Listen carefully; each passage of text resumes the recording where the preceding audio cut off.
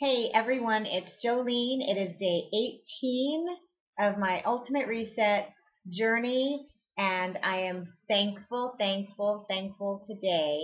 for fennel. Fennel. Who knew? I don't like the taste of black licorice. I don't like the taste of anisette.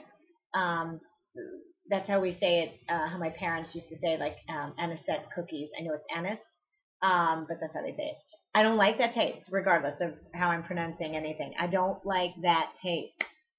But I'm following the schedule, right?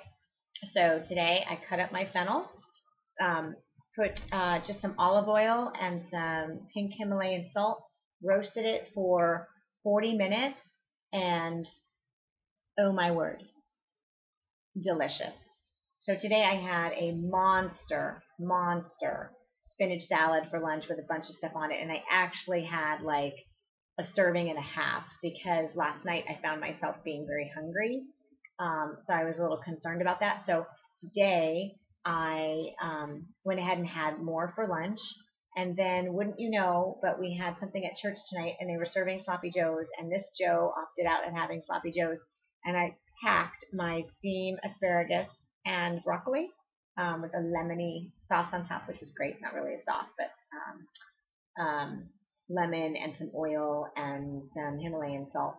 And then I packed my fennel and I just brought my dinner with me. And as odd as that looked, I really could care less. So fantastic. I just adored it. So tomorrow is a little tricky. We are going to see a play after church. So actually tonight before bed, I am making my lunch, which is going to be a veggie miso.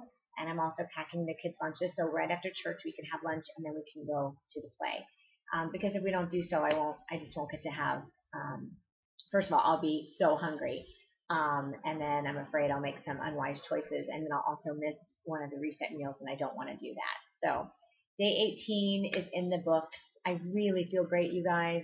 People keep asking me, what are you going to do? What are you going to do? You need to have meat in your diet. You know, you don't. But I do have to learn some protein sources. And one of the things that I think I'm going to start doing for my Shakeology is adding a vegan protein powder to it just for a boost. That may be a way to help keep me more on a vegetarian diet while still, staying away from the meat.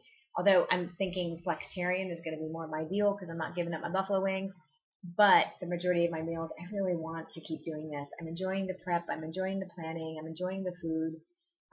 It's just been a fabulous experience. So thankful for fennel today. Who knew?